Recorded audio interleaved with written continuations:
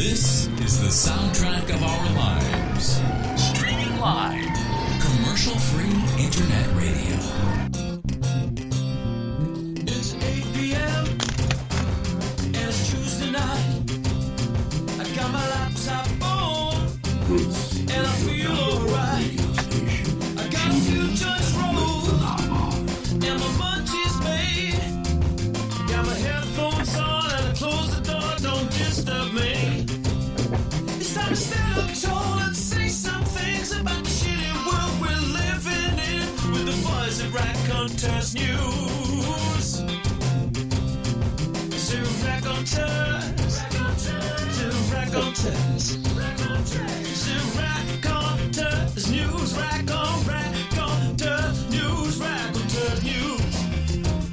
Raconteurs News, Raconteurs News. Oh yeah.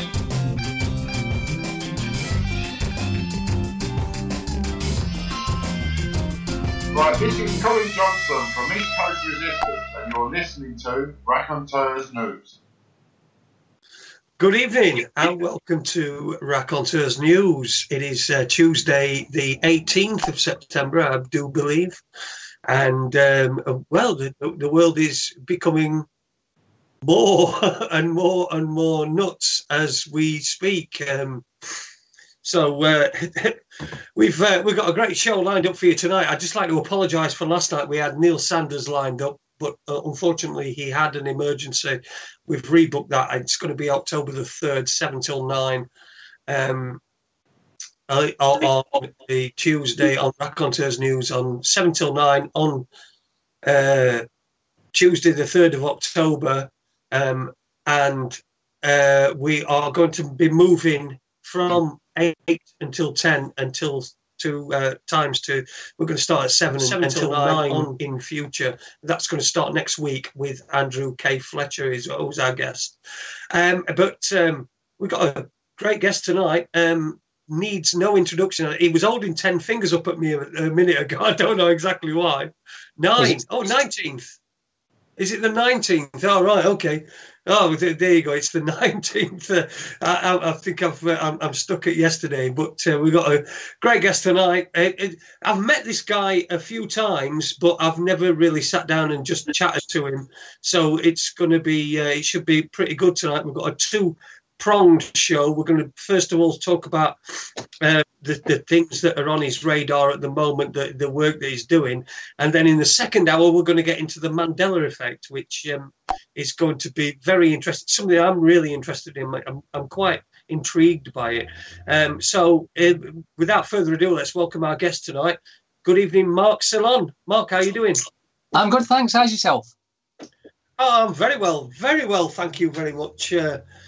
Mark, it's great to have you on the show, and I'm not bum-licking like some people do, definitely not. But it's great to have you on the show. Like I said, we've met before, but we've only spoke really briefly, and so tonight it's going to be a great insight into what you're doing. So what you do? What are you into at the moment? What's on your radar? Well, the big thing I'm going to hold just a little bit later on, about 10 minutes or so, because the thing that I think, because it's a news channel, what we've got to really be talking about is the London governmental attacks. It was the worst attempt at a terror attack I've seen ever. And I think even those that are still unaware of what's going on are asking questions about this one, because it was just so bad. I have to agree with you. I mean, what are they doing? Are they taking their eye off the ball, or do you think this is deliberate? Because that really was the most pathetic thing. All we had is propaganda and we were given a woman that had got toothache in a cartoon strip. That's all we were given. That's what we were told was a terrorist attack. So what's your take on it? Well, I mean, you can see the alleged, and I do say that very much so, alleged bomb, a plastic bucket with a little bag. I mean, and it had some, from what I can remember, it had some Christmas lights in there. What's that all about? It'll mean something to them, because everything, it's like we're talking about the woman with the bandage around her head. Well, that looked totally ridiculous to us. But I bet you, in their world, that's a sign of something, and that's why they had to do it, because everything they do and put out has a meaning, particularly with the Freemasons, because they tend to talk more in symbols than they do in actual words. So I suspect that will have something to do with that. Having said that, a massive fireball burnt down, went down this coach and allegedly injured 22 people. And yet from where the bag is, there's not a singe anywhere in sight. The woman that's all over the media, if you look closely, she's carrying a scarf. And some of the eagle-eyed ones out there have picked up that in between the scarf tassels, there's the price tag. So it seems like she had a brand new prop bought for this actual event. yeah.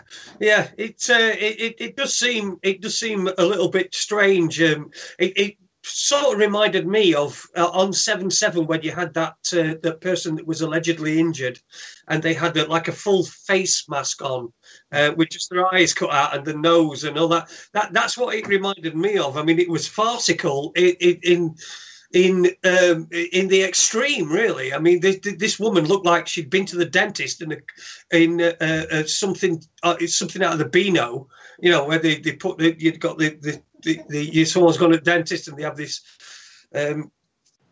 thing, this bandage around the head with the little bow on the top. It just seemed farcical. It just seemed farcical. I don't even know how anybody even really falls for it anymore. I mean, weren't there supposed to be like 20 odd people injured, and yet there's no damage, no scorching or anything. 22 apparently injured, and over 200 potentially could have been injured if it had gone off properly.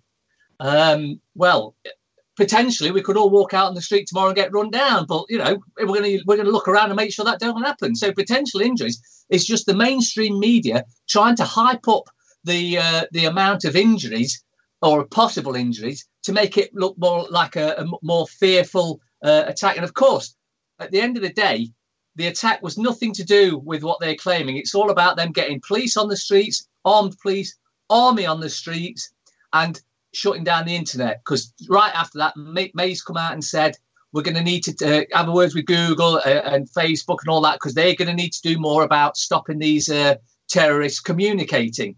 And in a video I put out about it very shortly afterwards, I said it's dead easy to stop the terrorists communicating, cut the government's internet off and the terrorists can't communicate.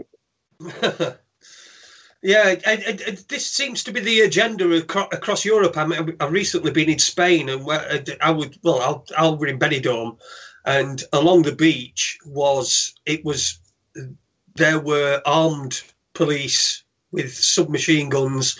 It seemed to be like a theme. It seemed to be like people being acclimated to that, so they're acclimatized to accepting that there's going to be armed police on the beach. And I did notice as well that there were on a few occasions some girls came out of bars and wanted to have the photographs taken with these officers with these submachine guns, and they were really not very accommodating. They were just sort of saying no and everything. So it seems that not only are they their presence is being introduced, it's also that they're not, they don't even seem to be human. You understand what I mean? Yeah, they're so indoctrinated into the system. You're all the enemy. Stay away from me. I'm doing my job here. I'm doing a job for everyone, and it's a good job, even if it means not being friendly to anyone. Because at the end of the day, we're dressed in black because we're here to scare the crap out of you. Mm. Yeah, they do appear like stormtroopers, don't they?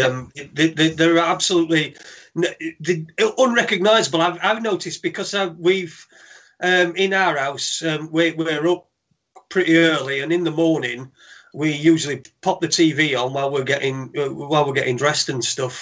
Forgiven. And the bills started to come on right from the very start.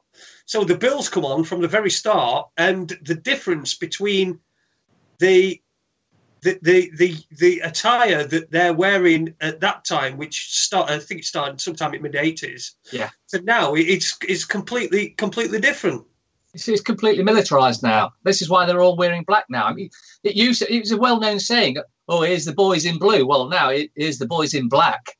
And of course, black is a dark colour, as you're aware, but that's also to put you in fear, because if you do watch any of these TV propaganda shows, then you'll always see the good guys are in black. You know, the police in the black robes, and even the black FBI, CIA, it's all in black, but they're there for your benefit. So nothing to worry about. They're there for your benefit. Except, of course, the more you look into it, the sooner you realise that they're not actually there for our benefit at all. They're actually there to take control. And in fact, I was looking on Facebook today, and it was on about Churchill. I think it was around about 1910, where he sent the army in to, and they massacred a load of striking miners in Wales because they'd stopped working. And what most don't get from that is because you're a slave, so you can't stop working. And if you do stop working, we'll send the police in, or the enforcers, as they're more rightly termed, and you'll work for them, or we'll send the army and we'll shoot you. Yeah, and this we see this as well in places like the fracking sites where people they call themselves protectors, and I believe they are protectors. They are protecting the environment and the protected people. But what we're seeing is more and more that these people that call themselves police officers, which are public servants, there's no two ways about it. The public servants, but what they're doing is they're serving the corporate interests. Well, you say the public servants, but I don't think they act like public servants. I don't think any of them that are supposedly public servants act anything like public servants. There was a video I put out recently about Nottingham's police and their disgraceful behaviour. They broke the law numerous times. This was to do with a civil matter. They even were going to use a red key to smash a door open because of a dispute over the electric bill. And the police are now smashing doors open in a civil matter, breaching their oath, breaching Section 26 of the Courts and Justice Act. And they were informed of this, but they are going to pay for that, because whose place they were at will be going after them and has already started on prosecuting them all. Yeah, well, I had South Yorkshire Police burst, smash use the big red key into my house. It's on YouTube if anybody wants to find it. South Yorkshire Police Criminal Gang. It's in there. That were a couple of years ago. That situation is in hand, and the people, the officers, the public servants that broke their way into my house are going to be dealt with. There's absolutely no doubt about that at all. So, but yeah, like you say, it seems that we're now. When somebody says to me, because I used to have this thing, and I'd say to police officers, I'd say, you're a public servant. I'm a member of the public, and I don't allow my servants to talk to me like that whenever they gave me, any grief or anything like that. But now you're completely on edge, aren't you? Because you know that they'll use any excuse. And Section 5, public order, is that their go-to statute, and they'll arrest you on that. Even if just standing up for yourself. That or breach of the peace is the favourite one. The amount of times they threaten and arrest people for breach of the peace when it's actually them that's been breaching the peace is absolutely disgraceful. Because a lot of times it's quite peaceful, stopping others doing whatever they want to do, knowing that it's wrong, and you're peaceably trying to stop them. And the police come up heavy-handed, mob-handed, and will just kick 7 bells out of you and let them do whatever they want. And of course, we don't really get any recourse in court as well, do you? I mean, what's your experiences recently been of the courts? Have you had any experiences of the courts? Because we all know that they're really corrupt and dodgy. Well, I mean, I must admit, I've had a couple of good experiences, to be fair. One was 2016 January, when I was in court for a 3-week trial for going on Tom Crawford's roof, and we got found not guilty. The main reason for that being, again, they couldn't produce the warrant in court. The judge ordered the CPS to bring into court the next day, or even get it sent over today, a certified copy of the warrant. He left the court, contacted Nottinghamshire Court, asking them to send a certified copy over, and he had to stand up in court and say there was not a judge in Nottingham that would sign the warrant to say that was a certified copy. And then what brought the trial to an end was on the day before it ended, the judge ordered the CPS to bring into court the next day the warrant, the original warrant they'd used to kick Tom Crawford out of the house, and they couldn't do it. Next day, the CPS stood up and said, "We offer no evidence." We got found not guilty on that. Then they tried to do me for drunk and disorderly when I was simply challenging them their attitudes. They were in baseball caps and whatnot with dogs, and I'm sure you know, but they'll say the dog has indicated you've got something on you, and that's it.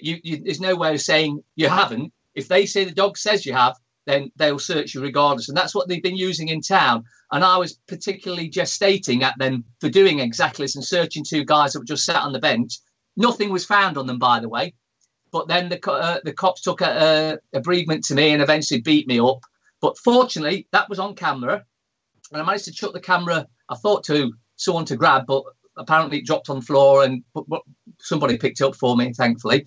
And then when that court case came around and the judge saw the video, because according to the police, I'd been you effing this and you effing that and you F this all the way. That was their statements. The video was played, not an F word inside. That's another standard procedure they use where they claim that you've been swearing, effing this and effing that. And I would definitely have been found guilty if I hadn't been recording that.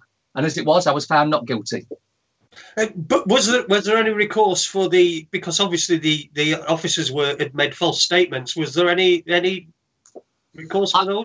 I warned both constables, because officer is a military term. A constable is a constable that has one job: prevent a breach of the peace. That's his job. That's it. An officer, like I say, is a military term, and that's when they come in enforcing for banks and anyone else they want to. I cautioned both of them before they gave evidence that if they committed perjury, they could go to prison. And I would be asking the CPS to prosecute them. They carried on, lied through the teeth, which was proven when the video was played. The next one come in, I cautioned them again, lied through the teeth, and I was found not guilty. The cops get up and walk out of court. The CPS refused to charge them for perjury. So the CPS actually refused. You did ask them to charge them with perjury. Yeah.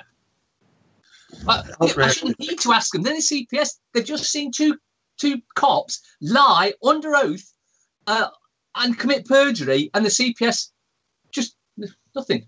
They do it all the time. Oh, well, that's great then. Yeah, it seems to be the attitude that we get these days, isn't it? I mean, with the CPS, anybody who's supposed to be in authority policing the police, as it were, I mean, they're pretty toothless, aren't they? Well, the CPS, it didn't used to be CPS. If you remember back many years ago, it used to be the cop that would arrest you, would do all the paperwork and decide whether to charge you or let you go. And that was it. And it ran very smoothly then. Then they brought the CPS in. And the CPS are actually there as a gatekeeper to protect any of their friends that they don't want prosecuting, like Greville Janner, for instance, or any of them, any of the pedos in Parliament. The CPS will not prosecute any of them because Alison Saunders, I think it is, at the very top, she is a gatekeeper and is there to protect, all the criminals that have been looking into this for many years know are there. And this criminal activity, it's not just a small amount of criminal activity. I mean, you mentioned Tom Crawford's case just a little while ago, and anybody that's followed that and seen that can see that there's criminal activity involved in that. But how do we get them to actually acknowledge that and to actually get a remedy in court? I don't think you can get a remedy in court. I really don't. I think the only way to get it out there is for us to always have your camera on you, to film it and put it out there. Because this is why they're panicking at the moment over this latest one, because they know it's so obvious. Now, I've got two train of thoughts behind that. Either it was rushed together and that's why it was so badly performed, or they knew exactly what they were doing, and in their own way, they actually want us to wake up from this nightmare that we've been living in. Not all of them, but some of them have had enough of the lies that we've all been told all our lives. and I do mean from the cradle to grave, we've been lied to, even by our parents, because they were lied to. Everyone that's been trying to say something to you has been lied to. And I fully admit, I was fully lied to. I'd probably get a lot of stuff wrong now, even now, but I do a lot more research into it and try and make sure it's correct what I'm doing. Although that London fiasco was just, I didn't even need to do any research in that. You could just see it right from the off. That was rubbish. And they're getting more and more obvious as well, aren't they? I mean, it does seem that in order for you to believe the things that are portrayed on us, these so-called terrorist attacks, it does take more and more stupidity to actually. And I don't want to use that. I don't want to use that word, but that's the only word I can really think of. That people who believe this really have got to be stupid. The problem is, it's not the stupid ones; it's the agents and the shills. Because it just as a lot of these are starting to think, well, that didn't look right, and I've heard a lot of people saying this is dodgy. Someone will come along and say, oh, I know someone whose son was injured in that blast, and straight away you think, oh, it must have been real then. When it's just them putting that out there just to try and build on the fact that it must have been real because someone's got injured, but they'll never back it up with any names or anything like that. It's like the Manchester one. They had security staff outside the main entrance where you would come from the actual arena into that place where the bomb went off, stopping anyone going in there because all the crisis actors were already in there waiting for it to be supposedly go off. And that's documented. That is from witnesses that were actually in the stadium were saying they tried to get out. That was the nearest exit and it was blocked by security staff. So we had to go different exits. And of course, the shills will say that was because there was a bomb gone off and they didn't want you going in there. Well, they were there prior to any explosion, so there's pre-knowledge. Mm. Well, we had Jason Green on and Nick Collerstrom on Raconteurs News in the aftermath of the Manchester incident, shall we call it? And they both got similar sort of. In fact, we had. What else do we have on? We had. Anyway, we had somebody else on, but we had a few people on the show after that, and they've all. And I've actually interviewed, spoken to a witness who was at the Westminster one. Again, another one which doesn't seem to have to be. It doesn't seem to fit in with the official narrative. Well, after the Westminster one in Nottingham, we've got Trent Bridge. They put barriers up all across the bridge so that cars couldn't get onto the pavement anymore. Just more fear. That's all they're trying to instill in everyone. Fear, fear, fear. These terrorists are real, so you should be scared of them. And they are real. It's just they're not who you think they are. Andy's just popped in the chat room. Ollie Damagard, yeah, we did have Ollie Damagard on as well, and Nick Collerstrom and Jason Green as well, who's a compatriot of mine here in Sheffield, and does a lot of stuff on terrorism. So we've gone through the terrorist nonsense that's been happening recently. Sort of started in March, didn't it? I think it was March 22nd when it was the first one. Was that that was the Manchester incident, wasn't it? Yeah, 22nd of March, 22 people by a man who's 22 years old. Numerology seems to be huge with them. Yeah, 322 is the secret society over in America that Bush went to. This numerology is very big. And speaking of numerology, coming up this Saturday coming is something that's not happened for several thousand years. There's an alignment coming up that, well, this could be. I actually don't think that much will change. Some are saying we're going to move up to a higher dimension. Some are saying there's loads of story. If you just go on YouTube and search for 23rd of September, you'll find loads of videos. Now, you'd have to go through them videos because most of them will be rubbish. some will be misdirection. A lot of them will have truth in, but then take you off their route. So it's down to you to actually go through them and decide what you think it's all about.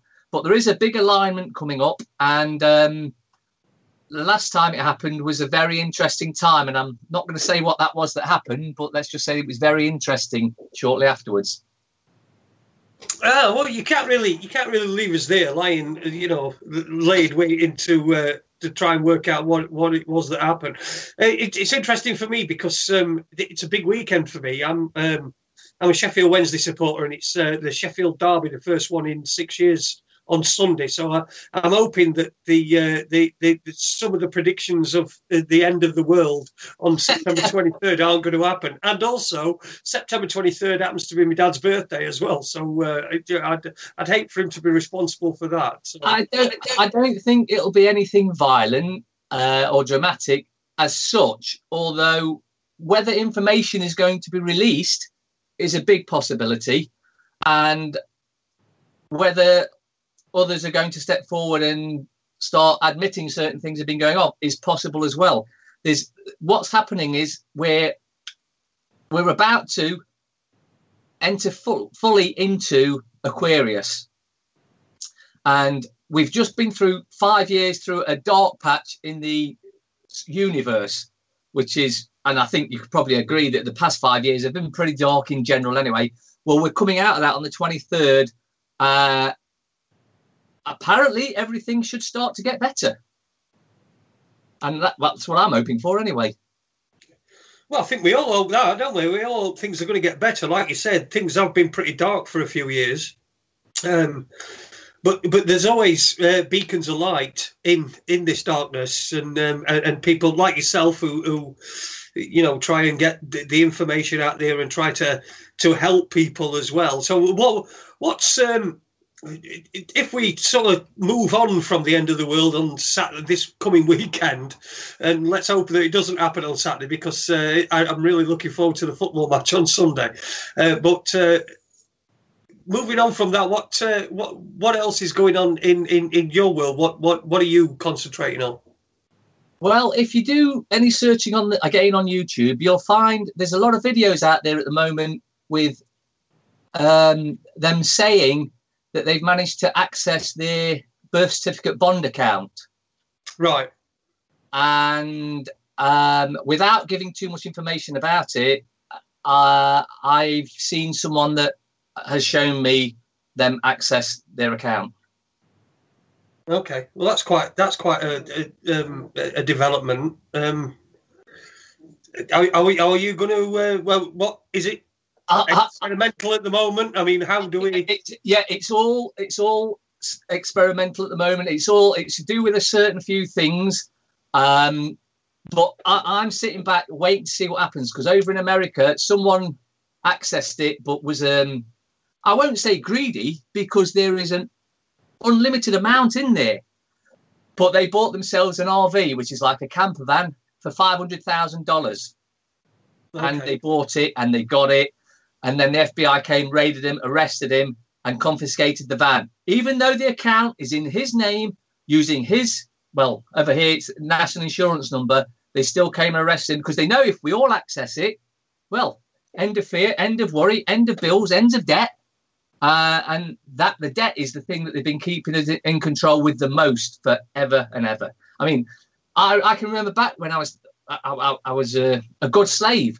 And I was thinking, yeah, I've got a great credit reference. Didn't realise that meant I was a really, really good slave. That's all it means. And so when you change from living in that make-believe world of pleasing your master, and your master is that bloke that has that carrot at the end of a stick just in front of your nose, saying keep a good credit reference and you'll get credit. Well, yeah, but if you keep a good credit reference, then you're doing exactly as you're told, and you're the perfect slave.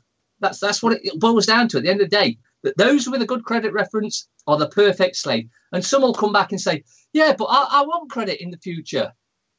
It's because they don't realise that, and I know I'm talking to a crowd here that do know that money isn't real. Money is made up by the Bank of England. They print some special signs on some pieces of paper or plastic, as it is these days, and they say that's worth so much amount when it costs 10 pence to make, but they're telling you it's worth £5, £10, £20, whatever. So, and it's backed by nothing, as we all know. So this is why, of course, it's called fiat, because it's worthless bits of paper. In fact, it will get to the stage. It could get to the stage soon where you're actually burning these bits of paper to keep warm. And of course, that could be a reason why they're changing them over to plastic, because plastic will give off toxic fumes if you burn them. Yeah, that's an interesting thought, isn't it? I mean, this move to plastic is interesting in itself. Like you say, the note itself is worthless. The only value given to it is what we give it ourselves, the slaves.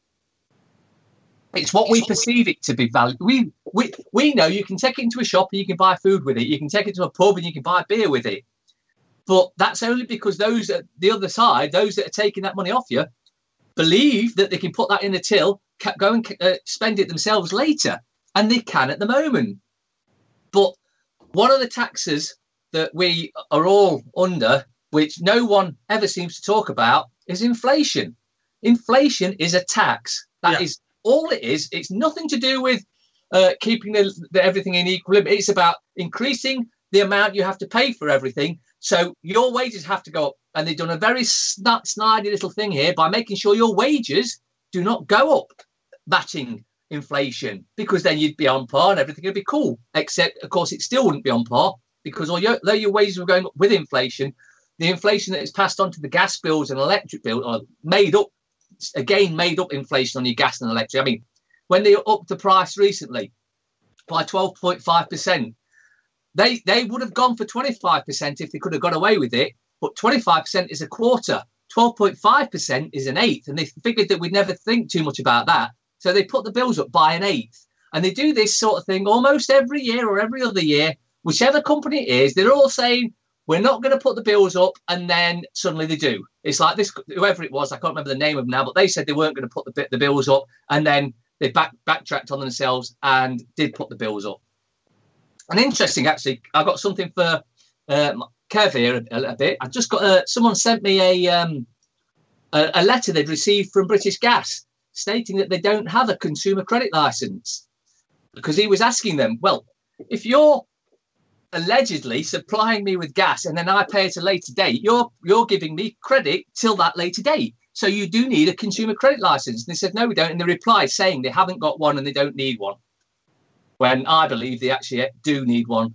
And I say do need one. No one should have any licenses for anything. But these are the big boys that are screwing everyone over. They should definitely have a consumer credit license. The fact they haven't, as far as I'm concerned, just proves what those that have been following all this sort of stuff knows, that they're all criminals. Yeah, I think we're all in agreement on that they are all criminals, all these corporations.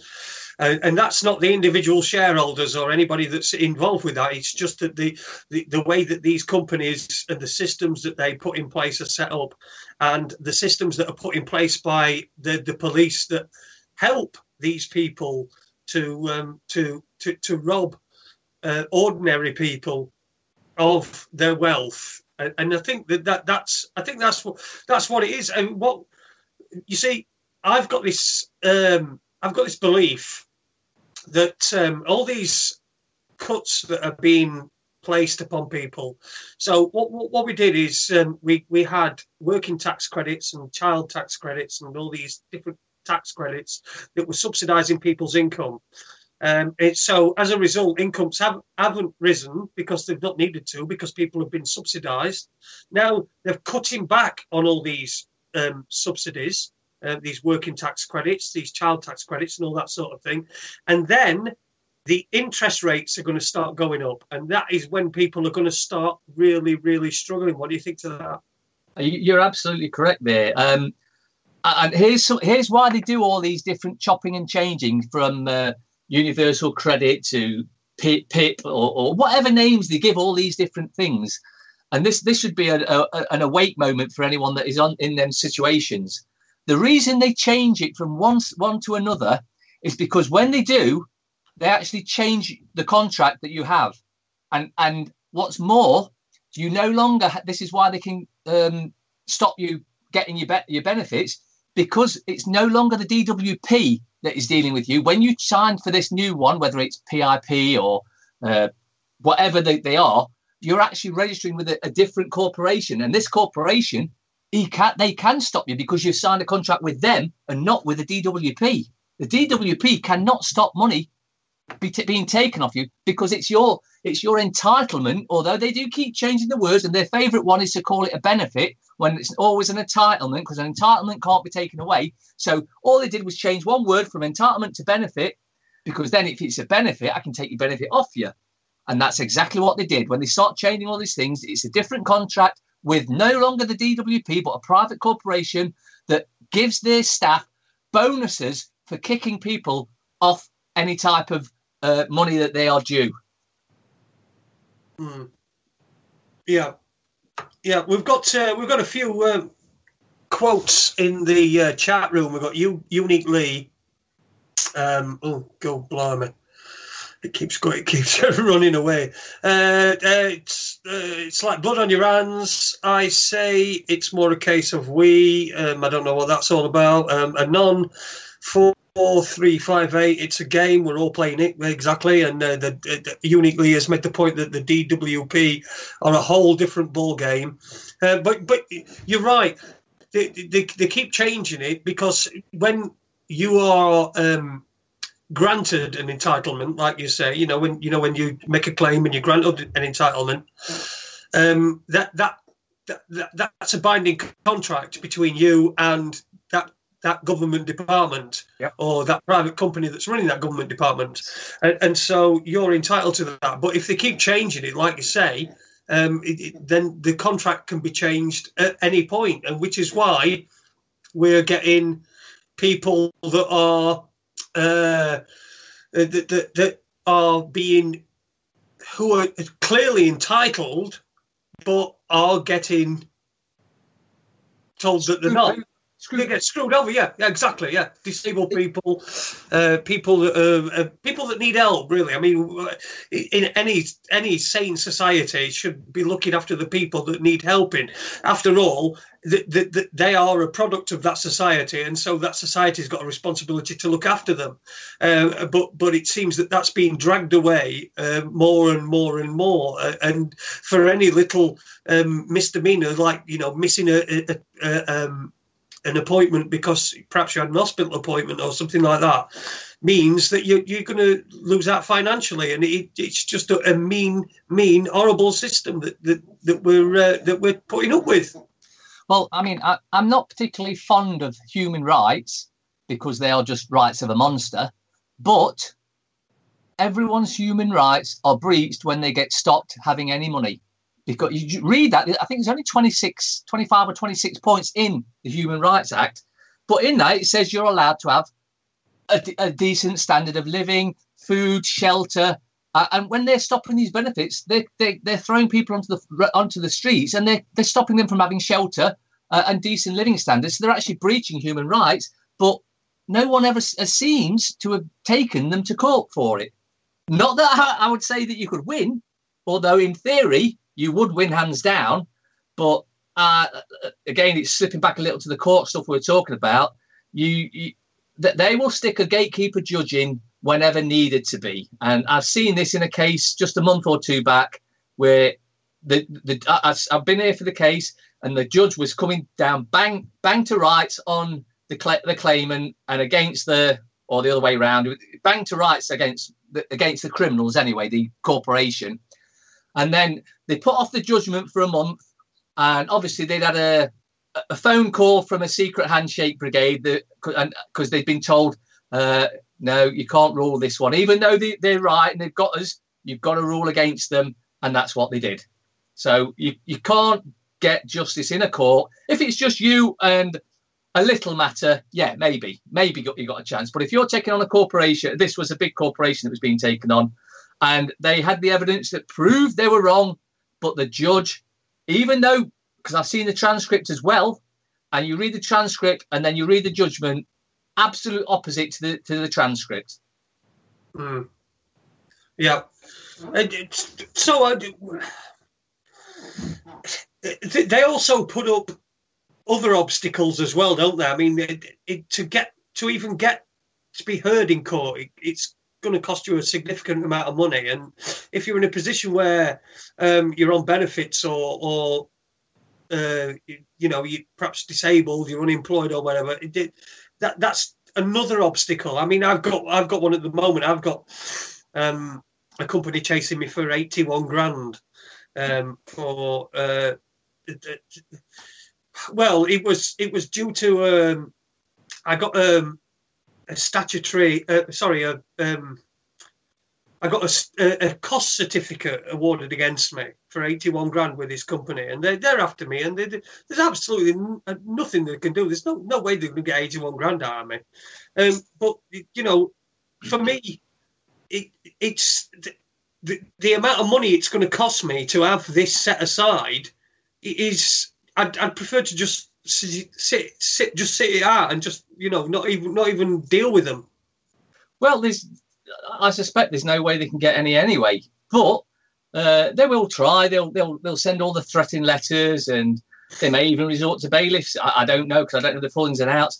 But at the end of the day, no bailiff or police constable can break into a house unless they are aware they've chased a criminal and he's gone in and locked the door behind them, or they're aware there's a criminal inside the house. Then even the police can't break in the house, and yet they'd still do it.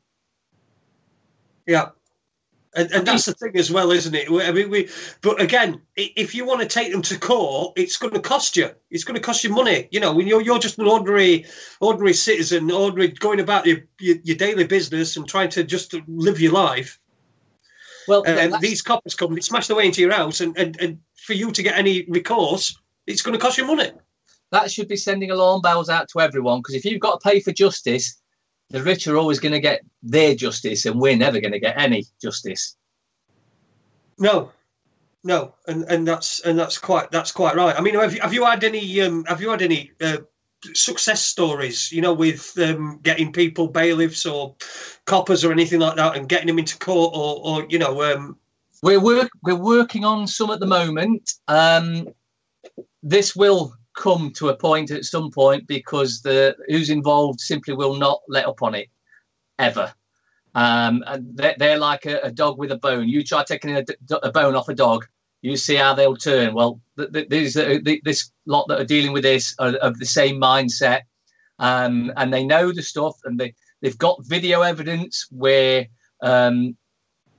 certain rules and regulations have been read out to them, and they were put on notice that if they ignored them, they were in breach of these rules and regulations. And it's just a matter of time.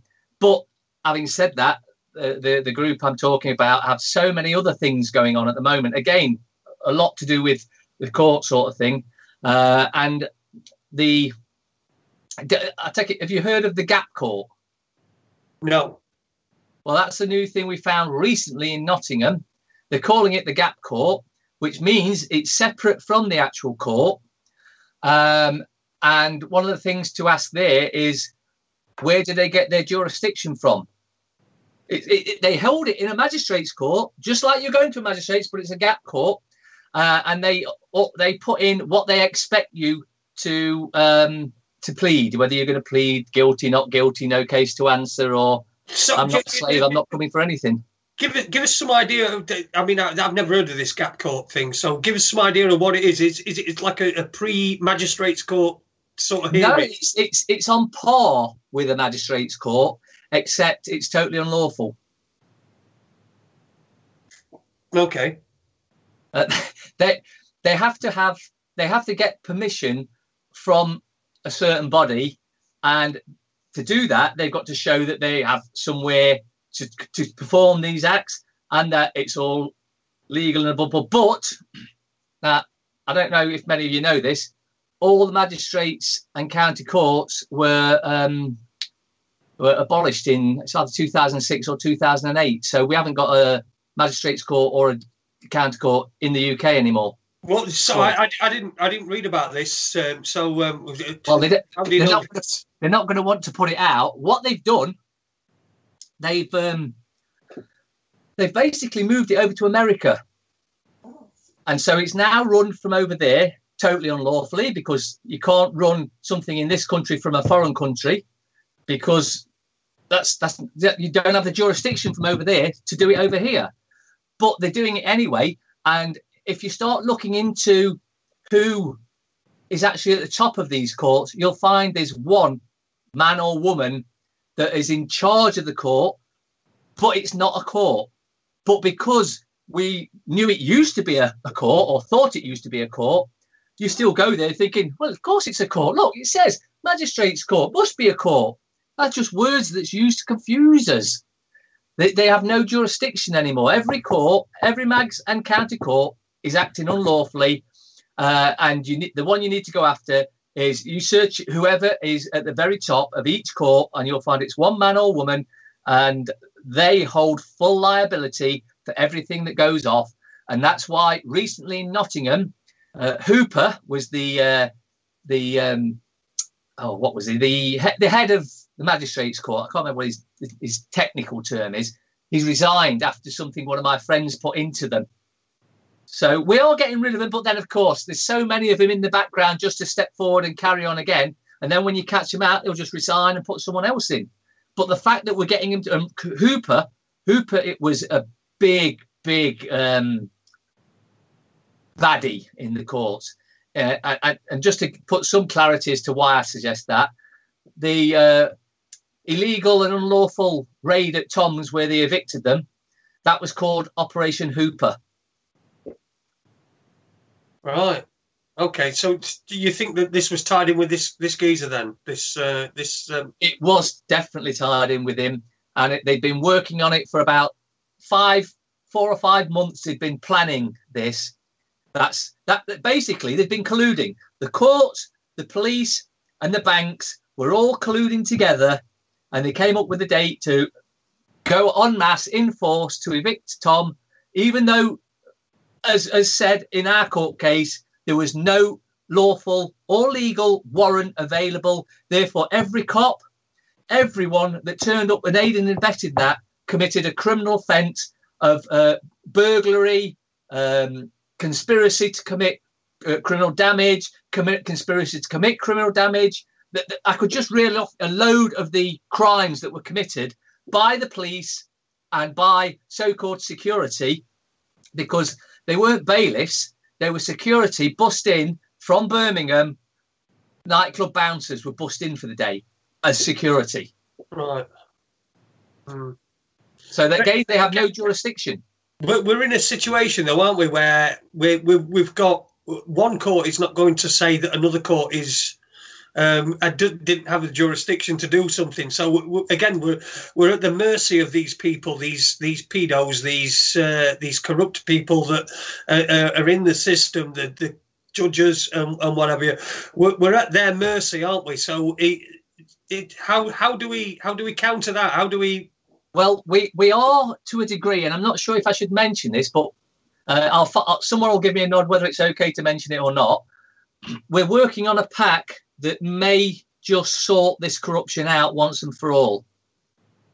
For when they break the law, when the magistrates and the clerk and that break the law, we're working on something that could bring an end to that once and for all, and end them as well, end their careers, and may even end up with them in prison.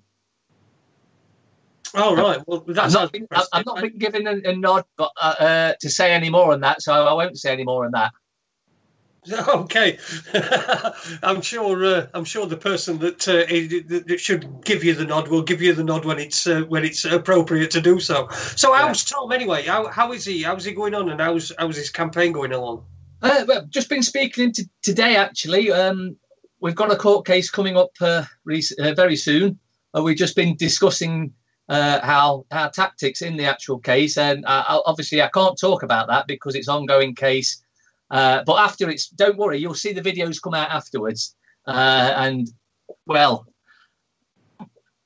from what's happened already, there's going to be some people laughing their tits off, and there's going to be some people cringing under any rock they can get under. And I can't say any more than that. Okay, well, I'm sure the people that are going to be cringing are the ones that deserve to be cringing. Oh, absolutely. But you do have a few adversaries, don't you, knocking about around the internet? I see some of your stuff posted on Facebook and things like that. But you do have quite a number of people that knock you about these things. How do you deal with them? I just ignore them. I simply ignore them and block them. One thing I've learned is never argue with a fool, otherwise you become the fool. And you can spot these straight away. And as soon as they come on with negative stuff, I can't be honest. I've got so much on my plate. I can't be bothered to have a discussion with someone who I know's either an idiot, a troll, or just is brain dead to what's going on. So I don't waste my energy with them. I just block them, delete their comments, and continue. I get trolled all the time, but I'm quite fortunate. I've been trolled for so long that I've got so used to it now. I just ignore them as best I can, unless it gets really serious, like this case that we've got coming up, which is going to be interesting. And what about you? You used to be involved with the website, the forum, Get Out of Debt Free. Have you moved on to something else? Is there different? Have you got another forum? Well, I got banned for telling everyone that it had been sold when I knew it had been taken over, but they said it was going to carry on running just as it is. And I even got a contact with someone saying, "Yeah, I'm looking forward to work with you." I never heard from him ever again. But so then there was a whole section of the forum that had disappeared. So I sent an email to who was supposedly in charge now. And I waited and nothing happened. I sent another email and nothing happened. 2 weeks I was waiting for just a response to what had happened. I didn't get any response. So straight away they'd lied and gone back on what they'd said they were going to do. Everything was going to be smooth and everything carry on. So then it was time to let everyone else know that it had been sold by then. And then within a matter of a day or so of me letting everyone know that it had been sold, they banned me because they didn't want me to give any more information out.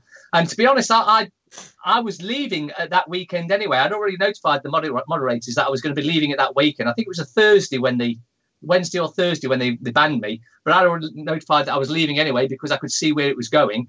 And I didn't actually set anything else up. But some of the long-time members have now set up another forum.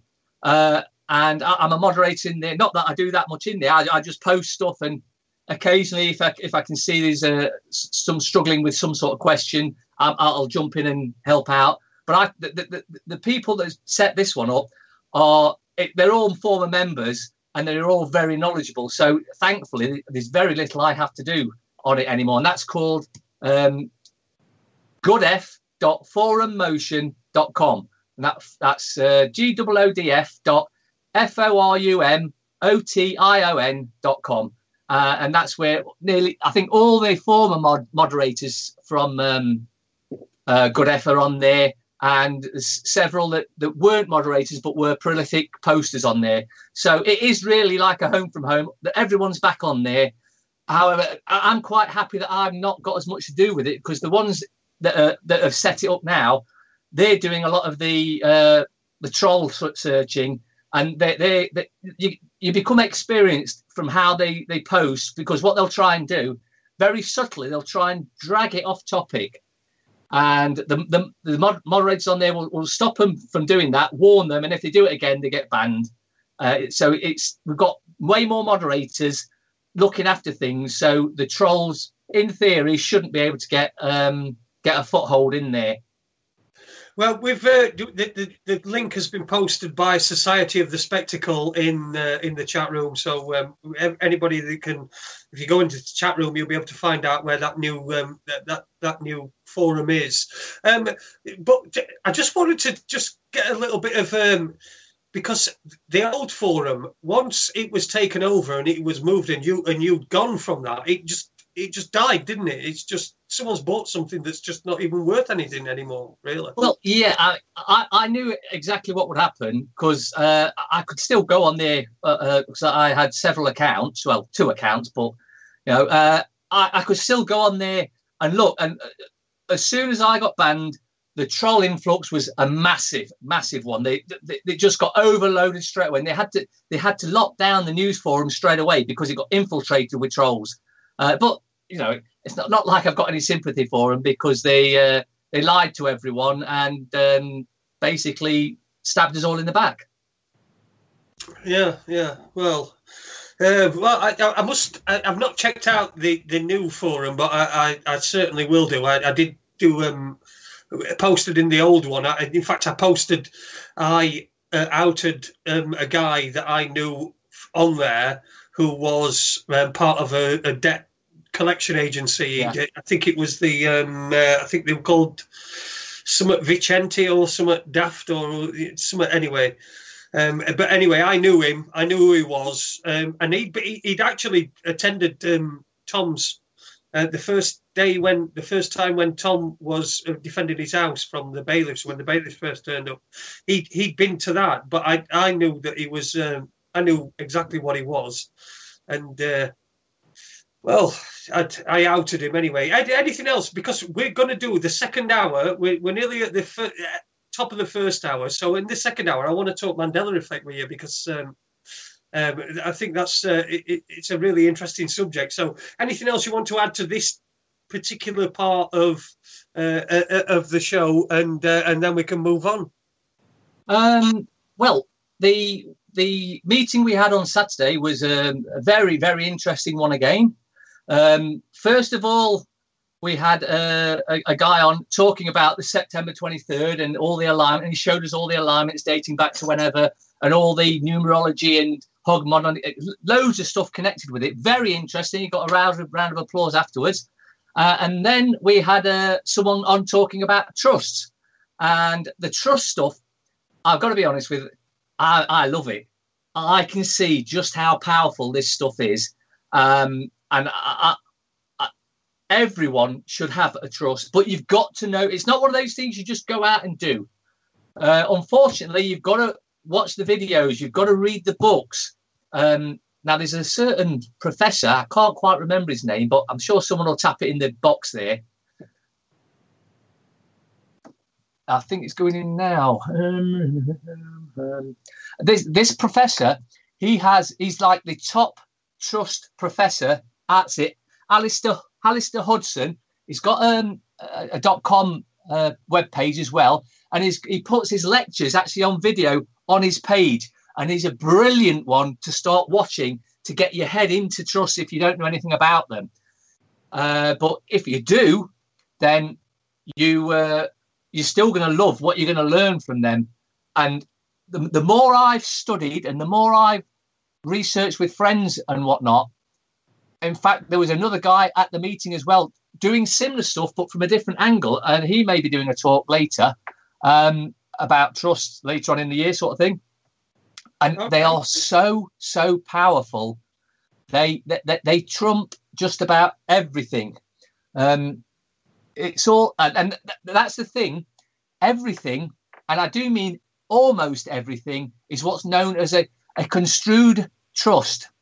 It's a debtor-creditor relationship. And a construed trust, I'll give you one example of what a construed trust is. Council tax. Right. That's a construed trust. And what that means is the council have put you in that trust, but they don't have to tell you you're in that trust. You think you're just paying the council tax because you're supposed to, or something like. No, you're actually in a trust. And there are ways out of that. But that's not for me to talk about on here. That'll be for someone who's done the work. I've just sort of like looked over their shoulder and been amazed at what they had going on. And I can tell you, it's absolutely amazing what is going on with these ones that are looking at the trust stuff. Well, brilliant. Well, we're at the first hour. We're at the hour mark, and we're going to play a couple of records, which is what we do at this point in time. But when we get back, I think before we get into the Mandela effect, we should talk about your meetings and what the one that you just were referring to, and any future ones as well. So we'll get into that as well before we start talking about the Mandela effect and getting all tinfoil hat and woo-woo and everything. So anyway, you're listening to Raconteurs News. I'm Jason Holmes. It is the 19th 30th of September. I think I got that right this time. 30th of September, it's Tuesday. I'm with Mark-Ceylon. He's my guest this evening. We're going to play a couple of records, and we'll be back in about eight or 9 minutes or something like that. With Mark-Ceylon, we'll talk about his meetings and perhaps get a little bit more into trust and the Mandela effect. So we'll see you soon.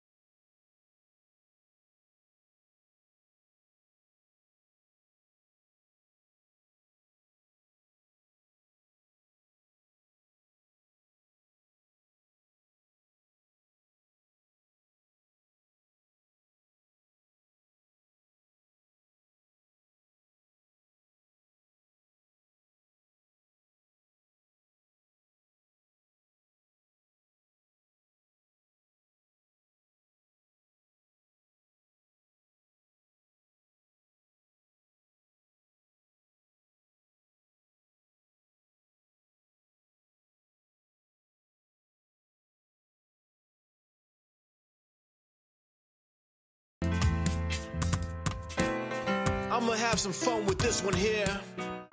Woo-hoo! In the morning, when I wake up, all I want is Mary Joanna. In the evening, when I'm thinking, all I want is Mary Joanna. If you look in my eyes, you'll see what I've done. every minute, every hour of every day. But life is like a smoke, in the end I'm gonna choke. So all I do is live my life from day to day. Oh my God, you know you better watch yourself because I know you're waiting on the one. Cause I'm telling you none. Cause you know the one I tell, take off away run. You let me see you do the run. Run the one that they cleanse the one that done. Cause I know you cannot be me now what you wanna do. Cause I'm about to break it down me cause solely cause you know you cannot fade me now. Let you wanna. You better back it down now because I'm telling you what bar, cause I cannot wonder. Because you know you like the way I put that pick up. Cause I'm telling all your fools what I put up. And in a mercy. Now what you wanna do and in a mercy. Now what you wanna do and in a mercy. Now what you wanna do and in a mercy. If you look in my eyes, you'll see what I've done. Every minute, every hour of every day. But life is like a smoke. In the end, I'm gonna choke. So all I do is live my life from day to day. You got to lick it, stick it, bend it, crease it, stack it, burn it, pack it, roll it, poke it, roach it, smoke it, then you pass it to me. You got to lick it, stick it, bend it, crease it, stack it, burn it, pack it, roll it, poke it, roach it, smoke it, then you pass it to me. Come on, baby girl, let's get it going on. I'ma hit the highway and do it my way. It ain't no game, girl, so I don't play games. I keep it up straight, right up in your face. So make your mind up, cause life is too short. I got the vest on, boy, put your belt on. Stop acting all cool like Kanye West, boy. You be riding through the wire and the camera get on fire. You don't want that, no, I don't want that, no. This goes out to pimps and chicks, so slow. Hit the backseat when you're doing the licking, kissing, squeezing. Do the damn thing, man. You got to lick it, stick it, bend it, press it, stack it, burn it, pack it, roll it, poke it, roach it, smoke it, marriage, you pass it to me. You got to lick it, stick it, bend it, press it, stack it, burn it, pack it, roll it, poke it, roach it, smoke, marriage, you pass it to me. You got to lick it, stick it, bend it, press it, stack it, burn it.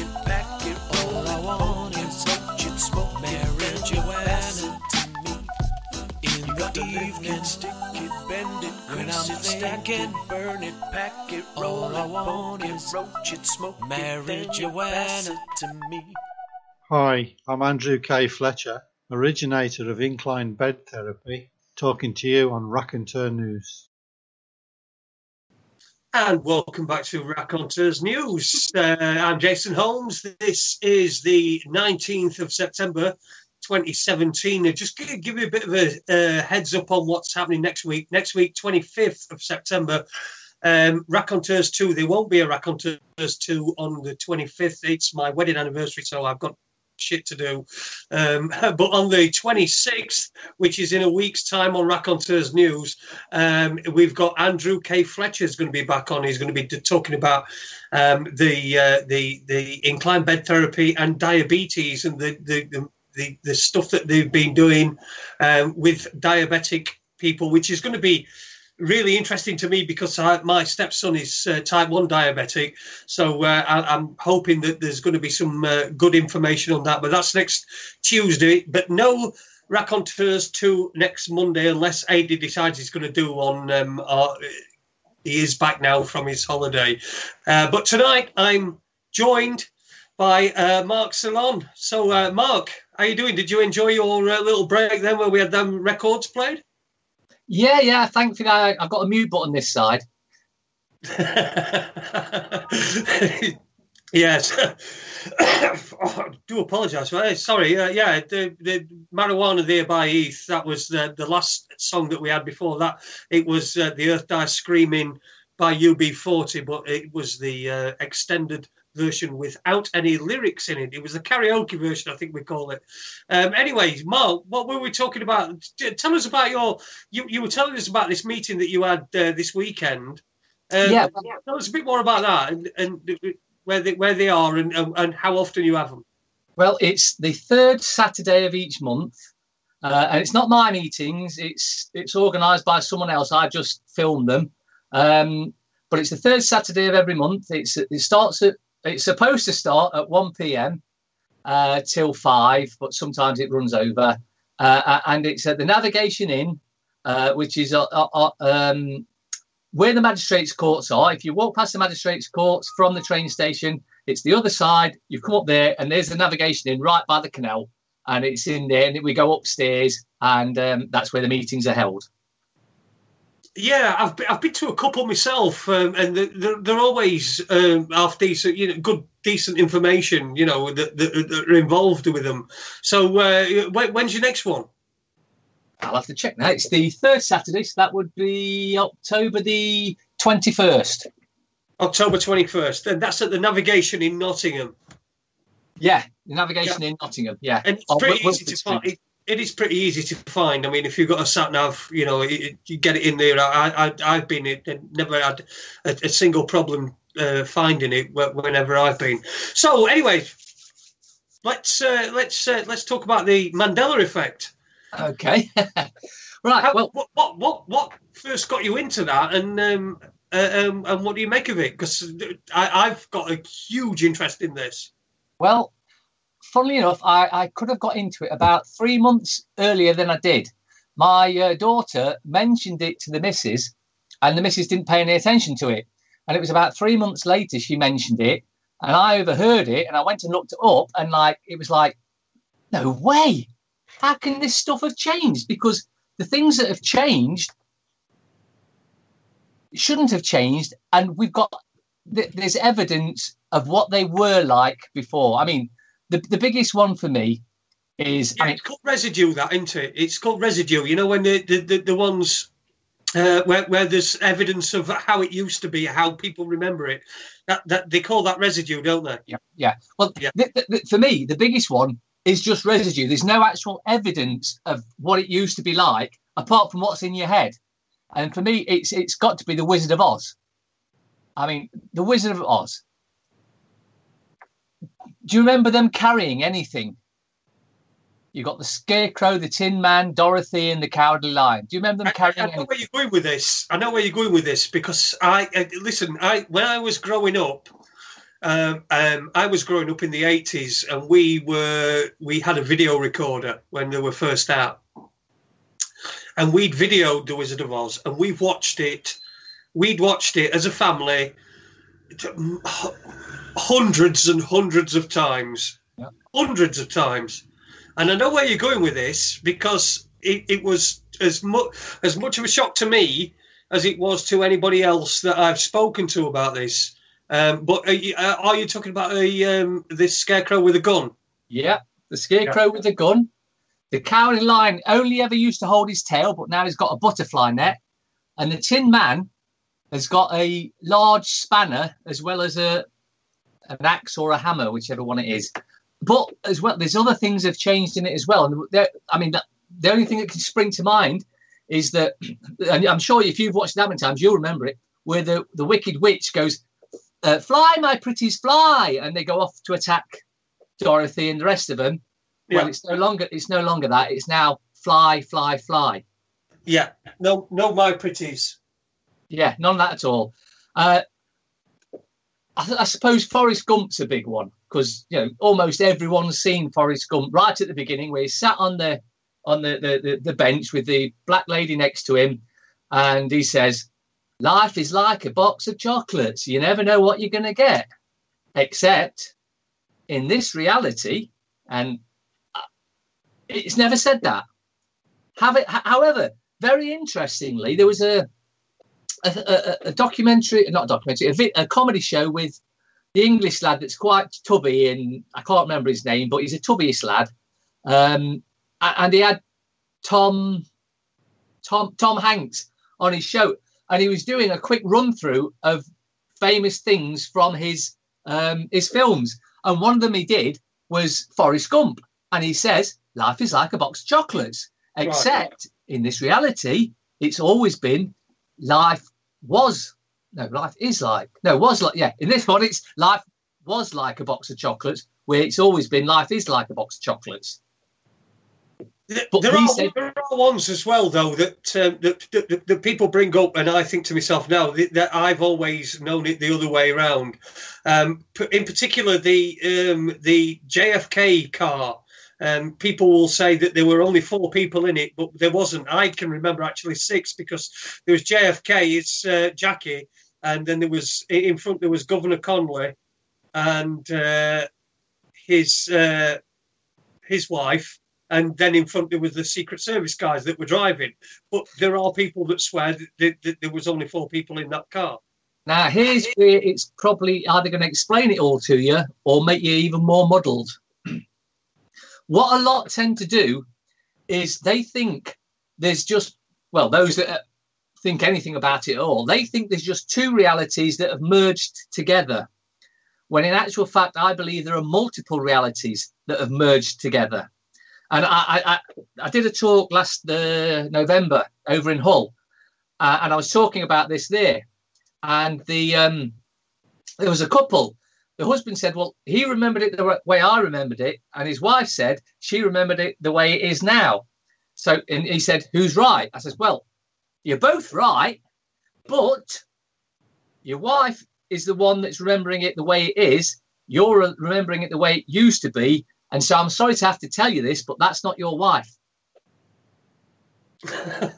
It's not. It's a wife, looks identical, almost identical things, but from a different reality.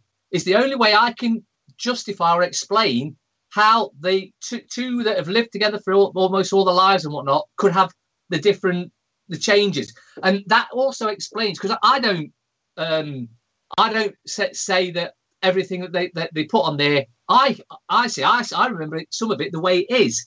And this is why I'm saying the only thing that I can logically get around that is there's been multiple realities that have merged together. And apparently it's been proven that by quantum physics and all that sort of stuff, that there are multiple realities. And that's when it gets confusing. Because, say, for instance, when I was going to Hull, and I'm going to Hull, and I'm going pretty much the same way I would have gone normally, but say I turned right at some point. Well, the suggestion is, for another reality, I turned left. And we both ended up at the same place, but we went different ways. And in the other one's reality, same, everything happened the same, except that they'd got a different route to me, and all happening at the same time. But then when you look into it more and you start to realize that time is not the way you think it is. We think time is linear, and it's not linear. We've been deliberately brainwashed to think it's linear, because if it's not linear, then the other options that we have available are massive, absolutely astounding. Now, I don't know what has caused the Mandela effect. I can only go on what others have said. And it does sound plausible that it's something to do with CERN, where they're smashing these particles together. Because a lot of the research I've done into that suggests that they are actually trying to open up a wormhole to an alternate reality. And if you want to go down the full dark side, it's a demonic reality to let a load of demons come in and run amok all over the planet. Well, I've got news for most of you. The demons are already here and they're already running amok. But that's allegedly what others are suggesting. Now, if you look into the furore they did with opening this tunnel, that was an absolutely demonic dancing ceremony where they had devils coming down and all sorts. It was totally demonic. And I absolutely believe beyond anything that those in charge are Satanists trying to take us to whatever level of hell they want to take us to. And just by judging what's going off now as compared to the 70s or 80s, when I actually enjoyed the 70s and 80s, I might have been a kid in the 70s, but I was grown up enough in the 80s to enjoy it. And there was nowhere near this amount of crap going off. But that, I believe, is to do with the fact that they've been slowly edging towards this new world order, takeover, dictatorship, prison planet that is now becoming or starting to materialize in your faces, like we were talking about earlier, with the police now in black gear and masks and no numbers, so you can't identify them. So basically, if they've got no numbers, they're just a bunch of thugs in black uniform. So do you think that this Mandela effect is something to do with the same people that are doing? You know, we know we've got a fiat system of money. We've got a corrupt governments everywhere, every single place. Not just ours, but you know, Putin is corrupt, and so is Kim Jong-un. And so, do you think it's all part of the same thing? Do you think the Mandela effect is part of that same structure? I don't think they expected the Mandela effect to happen. And the first posting was in 2010, when somebody posted, and that's why it's called the Mandela effect, because somebody posted, what do you mean Mandela's still alive? I remember him dying in jail. Now, I must admit, I wasn't paying that much attention to Mandela in jail and all that sort of thing, so I don't know one way or the other. But I've no reason to dispute that he may have died in a previous timeline, because there's many celebrities that are still living now that have died previously. Or there is a book that says that Mandela died in April 1991. There is a book that is actually written in a book, isn't it? Yeah. Yeah. So. And that I believe is to do with the merging of multiple realities that's happened. And I think, like I say, I think that was an accident of the CERN demonic experiment. But at the same time, I think it had to happen. And you'll still, even to this day, you'll get people saying the Mandela effect is fake. It doesn't really, it never happened, never took place. Now, if you look on YouTube, you've heard of the statue of the thinker. Yeah. Which it looks quite a bit like what Bruce Forsyth used to, you know, the hand to the forehead and whatnot. And there's pictures on YouTube where some have gone to visit the thinker, and of course, what they do when a famous statue like that, you do the same movement that the statue's doing. Now, these pictures were taken many years ago, but in the pictures now, the thinker no longer has his fist on his forehead. He has it on his chin. But those in the picture have still got it on the forehead, because that's what it was like when the picture was taken. And a way I can sort of back that up, I did a lot of research into car badges and what I thought they actually meant. And the reason I mention this is because the VW badge used to be 2 V's crossed over each other to make 3 V's. And V, I believe it's in Hebrew, is 6. So that actually meant 666. 666. Right. But it's no longer got that. There's now a gap. And when you check back in history, from the invention of the VW in the I think about 35, 36, it's always had that gap in it. And then I was going through some of my old videos and I noticed there was a VW car in it where this was a 2010 car plate, and it had the VW exactly as I remember it. Now, because it was taken, I was actually, surprisingly enough, filming a traffic warden at the time, but the car comes into it. And then someone pointed out to me, there was a video I put out about the BBC, which was about the BBC, where they're going around with alleged detective vans, and they've been poking the nose in this bloke's daughter's window. So he wasn't very happy with it. And he's there giving them all that. And he's got his camera in the windscreen. And he comes down to get the number plate. It's only there for about 3 frames. But one of my subscribers was watching it. Branko something or other. I can't remember his name now. But he said, "Did you see that it's there?" And when I went and had a look, and I actually then made a video about that and played it in slow motion, where you see the full-on VW badge with no gap in it whatsoever. And it seems to be, well, it doesn't seem to be, it is, that when I was doing a talk about the VW badge, and this was back before it happened, I was doing this talk explaining about the VW being 2 V's crossed to make to make 3. And I did a video about it, but I was zoomed in on the badge. The badge filled up the whole screen. when I looked at that recently, there's a gap between the V and the W now. Yeah, but you'll be told that anyway. That there's always been that, and I know that that's one of the other ones. But the ones for me that make the ones for me are the ones that don't make any sense, such as Luke, I am your father. Well, no, not particularly that one. But the Beatles with a little help from my friends. What would you think if I sang out a tune? It doesn't even make any sense. Yes, you know what I mean? What would you do if I sang out a tune? Makes sense, but what would you think if I sang out a tune? Doesn't even make any sense. Would you stand up and walk out on me? Well, what would you think? I'd think, I'd stand up and walk out on you. But what would you do? Would you stand up and walk out on me? That makes sense to me. So it seems as though, for me, when I were trying to describe it, and I were trying to think of how. If this is a real phenomenon and things are being changed, and I was thinking to myself, well, was that the first thing that John Lennon wrote? He wrote that first. What would you think if I sang out a tune? And then changed it afterwards to what would you do if I sang out a tune? And now I've moved into the reality where he didn't change it. You know what I mean? Do you understand what I'm saying?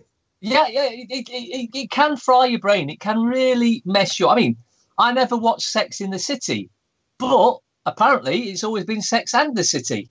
Yeah, I know it was Sex in the City. And there's numerous videos on YouTube where they're at presentations for the best whatever and the best actress and all that. And all the presenters call it Sex in the City. Of course, this was made before, because I think it packed up about 10 years ago, that Sex in the City. So it was made before the Mandela-effect had first been noticed. But I was in a charity shop recently and I saw a Sex and the City DVD, and I looked at it and smirked and just carried on walking because I know it's changed. I absolutely know it's. There are things that are. I mean, in Star Wars, there's a big hoo-ha for those I'm sure you'll admit that Star Wars is a phenomenal film that the fans have watched time and time again, and they know every line in it. And for them, Luke, I am your father is the line that was said in our reality, whereas in this reality, it's no, I am your father. Field of Dreams. Now, he's walking through the corn and he hears a little voice whispering, build it and they will come. Except now it's build it and he will come, which doesn't make sense, because if you build a baseball stadium, the players and the spectators will come. Who's this he that's supposed to come? There's so many things that don't make sense, and yet that's how it is. Yeah, I've never seen that film personally, but I have heard the quote, build it and they will come. Yeah. And I understood it to mean that if he built this baseball pitch, then the ghosts of people would come and play. Hence the they. But I've not seen the film, so. But with the Mandela effect, there are so many different things and things that are really, really embedded in you that then you're told are wrong, like mirror, mirror on the wall. Yeah, that's a classic. I mean, if you say to absolutely anybody, and I've said it to people myself, I've said to them, I've said, look. Right, I said, Snow White, Seven Dwarfs, Wicked Witch looks into the mirror and says, what? And everybody, to a man, woman, child, says, mirror, mirror on the wall. And you say, no, it's not. Look it up. Yeah, they don't believe you. Then they'll go and check it up, and then they go, what the hell's going off here? That's never said that before. But yeah, that is a prime example of one. Star Wars, again, another big one was the C-3PO. Apparently now he's got a silver half right leg. Yeah. Now that's quite interesting, because what I did when I found out about that is I went and started looking at some of the bloopers, and in one of the bloopers, he falls over a billboard, but in that blooper he's got two golden legs. So when did this silver leg thing come in? It just doesn't seem to make sense. And the merging of different realities, although that sounds weird, that sort of makes sense. So it's a case of, are you prepared to accept that the possibility that everything isn't as you believed it was? And I was definitely the belief that everything isn't the way I believed it was, because the more you research, the more you find out nothing is the way you believed it was. But you've got to just go with it. And it's not bad. I don't think it's bad anyway. I mean, the Ford sign is another one. My brother, he bought a Ford car about 3-4 years ago, and he swears blind it never had that squirrely little pigtail that it's got in the F now. And there again, some have put forward where they've got video, and I think if you look up, if you remember the John Thor and whatnot, where it was the real hard police, proper police in the 70s or 80s, the Sweeney, they were driving a Ford, and if you actually look at that, and if you can get close enough to the badge, you'll see that it hasn't got the squiggly pigtail on it. It seems to be only when something has been paid quite a bit of attention to, like if they zoomed into the car badge, then maybe it would have had a squiggly pigtail on it. But Top Gear, that's another one. Look in that, and it's you see the VW, the Ford, and one that I'm not sure about whether it has or not, but apparently the Volvo badge has changed. Apparently it never used to have the male symbol in it, which has now got an arrow sticking out of it. And I on that one, I just can't remember whether it did or not. Yeah, it's something that I'm not really... I don't really know the Volvo symbol at all, so it's something I can't really comment on whether it was or wasn't. But there's certainly a lot of these anomalies, and it does seem more than just people misremembering things, because that's what people put it down to. If you get a skeptic, you get somebody who's a troll, or somebody who just wants to have, in fact, even somebody playing devil's advocate really could say it's just false memories that people have got. What would you say to that? I mean, because to me, as far as I'm concerned, it can't be false memories. It just cannot be. Well, because there are certain things, and I know there are some that are a little bit, perhaps you might have misremembered or something, and there are ones as well that you're not familiar with, like the Berenstain Bears. Yeah. I mean, we're not in Britain. We're not familiar with that, right? So we've got no actual memory of that, but people will swear blind that it used to be the Berenstain Bears, and now it's the Berenstain Bears. And so, George. But there's just like there's tons of it, isn't there? It just seems too much to be like a coincidence. For this country, they would know Curious George, and Curious George used to have a tail, but now he hasn't got a tail. And the other thing about that is you can still get fancy dress outfits of Curious George with a tail. So if he never had a tail, why did they put a tail on it? Because that's more work than needs to be done.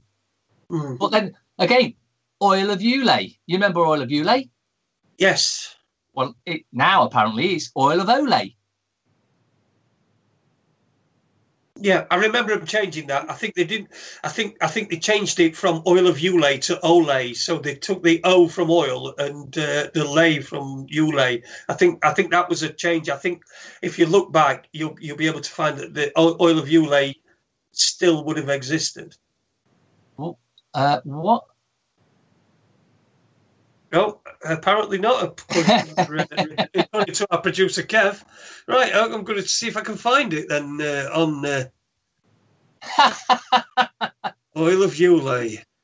Well, you've got, while you're doing that, you've got everyone's played Monopoly. Now, on your box, did he have a monocle or did he not have a monocle? Because on my box, he definitely had a monocle, but now apparently he's never had a monocle. In fact, I've even got some of the stuff that we used to do on Good F were pictures of the actual guy, and we actually got threatened with copyright for using, and it had the monocle. But we've solved the Oil of Ulay thing, right? It was a name change in 1999. It was decided to unify the brand under a global name. Thus, Oil of Ulan and Ulay became Olay on a worldwide basis, except in German-speaking regions in Italy, where it remained Oil of Olaz. In Netherlands and Belgium, it was renamed just Olaz. So I think I'm right on that one, Kev. You might be a great producer, but you're not always right. You don't actually know whether that change is part of the Mandela effect. Well, it's in keeping with what I remember. That's all. That's all I can say. It's in keeping with what I remember. So Febreze then. Mm-hmm. Febreze, Febreze. Yeah. Only got one E in it now. This spray you spray on the carpets and furnitures and everywhere. Yeah. Well, it's now Febreze.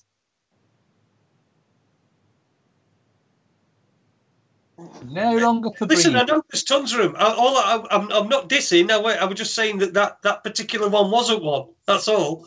Well, I hadn't actually heard of that. It was Kevin that popped it in the box. I really enjoy it, and I like this subject. I like watching videos on it. I'm watching constantly when I'm cooking in kitchen.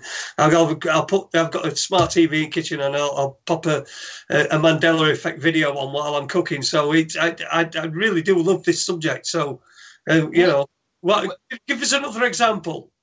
Oh, off the top of me. Well, you mentioned one earlier with the JFK. Now, the reason I remember 4 in the car is because I remember a documentary. It was done by Alex Jones, and it was about the JFK assassination. And they weren't so much concentrating in this. It was only a short video. They weren't concentrating on the actual assassination. They were concentrating on just before the assassination, where the Secret Service car behind waves the 2 guys away from JFK's car because they're supposed to be stood on the back of his car, and the Secret Service guy in the car behind waves them off, and they're like throwing their arms up. What do you mean? What's going on? Because they don't know there's a hit coming on him.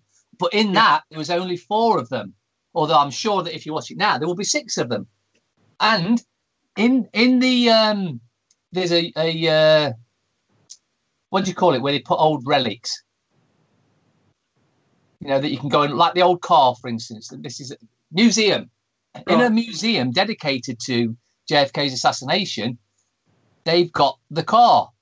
They've got a car. They haven't got a 4-seater car. A 4-seater car. I agree with you. Listen, I agree with you. It seems that me and you are from different dimensions. So we're never going to agree on this, because I do remember the 6 for the simple reason when JFK, the film came out, the Oliver Stone film, when it came out, there's a scene in there, and they map the course of what they call the magic bullet. Yeah. Which is the magic bullet theory, which goes through JFK, then it stops for 0.6 of a second, and then it goes into Governor Connolly, who's in front of JFK. That's how I remember there being 6 in the car rather than 4. But I do understand that people do remember there being four in the car.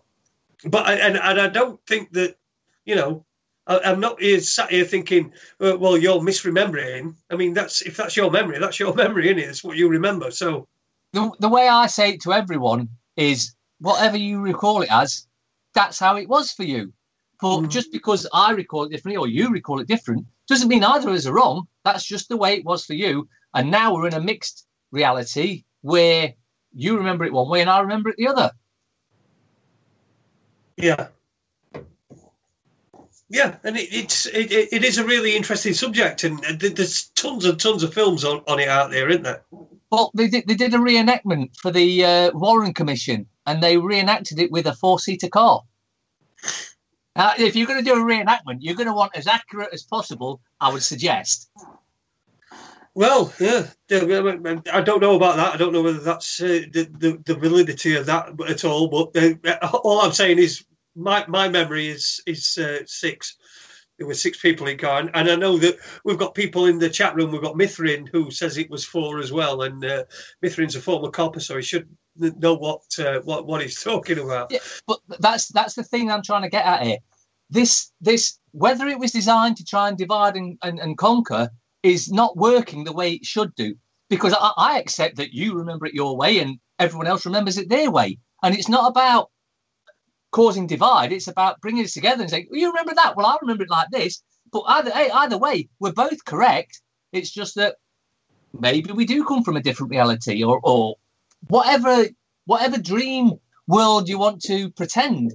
But what I do find interesting the most about the Mandela effect, for me, it proves that everything is changeable. I mean, because some have said that, well, how do you know they didn't just go back in time and change things? And yeah, they perfectly could. I'm not disputing that. I like I said, I don't know for 100% what has caused it. All I know is real, and there can't be any dispute with the evidence of before it changed and after it changed, which people have talked about all over the planet. And I tell you, the one that did it for me the most, I've been to the Caribbean a few times for holidays, and Dominican Republic in particular, which is a really nice place, or was until this hurricane hit it again. I remember them 2 islands, the Dominican Republic and Cuba, being much further over towards England, whereas now Cuba is virtually touching Florida, and South America used to be pretty much below it, whereas now it's much further over to one side.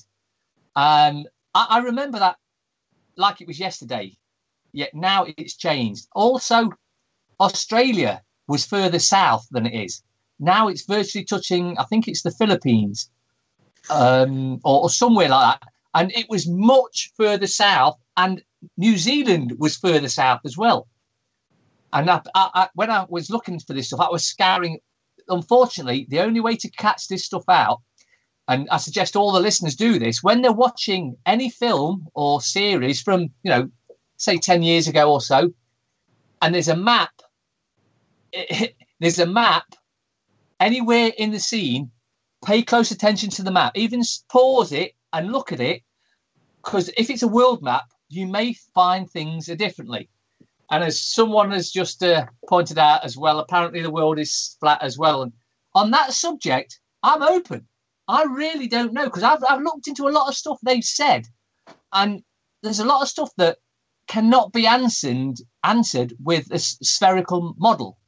One of the ones that does it for me every time is if the world's rotating and you take off from London to go to New York, well, New York is moving towards you at 1,000 whatever miles an hour it's supposed to be spinning at, and you're heading towards it at 500 or 600 miles an hour, and it takes you 10 hours to get there. So when you're coming back from New York back to the UK is spinning 1,000, I think it's about 600 miles an hour away from you. You're chasing it, and yet it still takes 10 hours.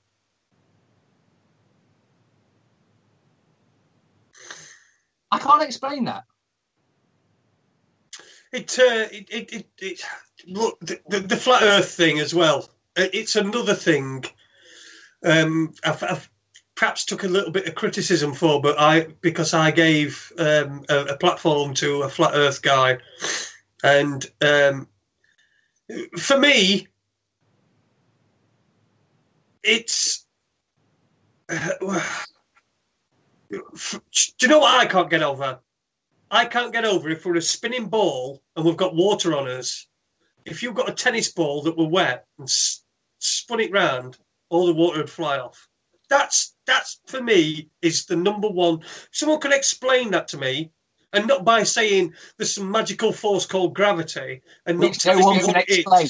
No one can explain gravity. No one can explain gravity. So that's the one they fall back on every time. Like I say, I don't know one way or the other. I tend to be one of those that keeps an open mind till I have enough evidence to prove it one way or the other. It's like the Mandela effect. I absolutely know that is a real thing that's happened. How it's happened, I don't fully know. I just know that it has happened. This flat Earth thing, they've taken photos down from one side of America to the other side. Not a massive distance, but maybe 50 miles or so. Well, the dip in that, it's 8 inches for every dip. The dip in that should mean that you can't see what you can see, but you can. Yeah, but what they do is they put it. They come up with these explanations like it's a mirage, it's a reflection of the sky, it's a mirage. They do come up. Look, I know this is nonsense. It's complete and utter nonsense. And until somebody comes up with something that I'm going to accept, I'm not accepting that it's a mirage, it's a reflection on the sky, and that's how you can see it when it's 60 miles away, when the curvature of the Earth means it should be something like 1,900 feet below the horizon. Look, if someone's, I'm happy both ways. So if someone's going to prove to me that it's a ball, I'm happy to accept that. If someone's going to prove to me that it's flat, I'm happy to accept that as well. But you see, the thing is that at the moment, the position is it's a ball, and that's what we're taught, and that's everything. But it does not make any sense. Yeah, but we were taught history, and that's a lie. Yeah. But with the flat Earth thing, the one thing that I'm not sure, I must admit, I don't spend that much time looking into this. So it's only if something comes along that it sort of like gets me of interest, I'll actually watch it. But I'm not sure if they've mentioned it or not. But if it is flat, and I'm just saying if it is flat, is it spinning? I don't know. It would seem to go against everything we've been taught, and for that in itself, I give it some credence, because everything we've been taught previously has been a lie. Every war's been a lie. Every bank crash has been a lie. Everything that's happened has been controlled to the pinpoint precision, just like what's going on now. It's controlled to precision, except we're starting to see through it. And there was something, I can't remember what I was reading now, but it was something on about that. It was either 2010 or 2012 onwards, the veil would slowly be lifted.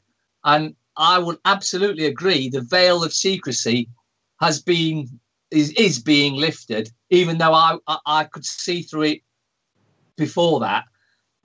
And I guess because you could see through it a lot earlier, you see so much more that it's like, wow, look at that. But you don't mention it because, I mean, when I first started talking about what I talk about, I'm a crazy guy, and I've had it walking through town, and because I tend to watch what people are doing, and as I'm walking past, when I had a jumper on, say with 9/11 was an inside job, and people are walking by and they're doing the curly hair and pointing to me sort of thing, and that for me is the epitome of ignorance, and I say that because they've decided I'm crazy because I don't think the way it's been put out on the TV, but they refuse to do any research to prove me wrong.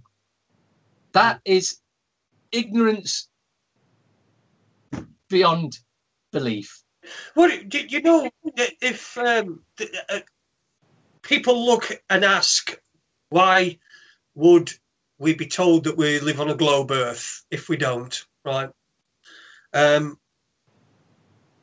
Do you think it's because every instinct that we have says to us that we live on a flat plane? We live on a flat plane. We're not moving. We're motionless. And do you think that because they tell us, all right, you're living on this globe that's going at 1,000 miles an hour, do you think that it's just so that we do not trust our instincts, the things that tell us what is actually going on around us, our instincts, we don't trust them, and therefore we can then be manipulated into believing all sorts of other crap. For that, I would say look back in history, because did we not used to think the world was flat? Yep. Until apparently somehow it was proven it was round. Now, how they could prove it was round, because it's a bloody big place, I don't know one way or the other. And like I say, I'm keeping my options open. I do know there's a lot of stuff going on that has been hidden. The North and South Poles I'm very interested in. There is stuff going on there we are not allowed to see. And if you want to know about I think it was the South Pole, look at the Admiral Byrd stuff. That is very, very interesting. And that was from the 40s. The things are changing. We can all see that.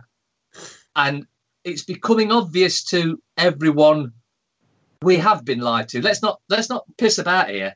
We've been lied to from when we were born, and we'll be lied to until we realise the truth. And the truth is, everything you know is a lie until you see the evidence that proves it otherwise. That's the way I work nowadays. I don't believe anything. So some people have a go at me for posting things, and I post things, that I haven't done. I post things because I think, well, that's interesting. Let's see what comments they get. So I post it to see what they get. But then they attack me because I've posted it.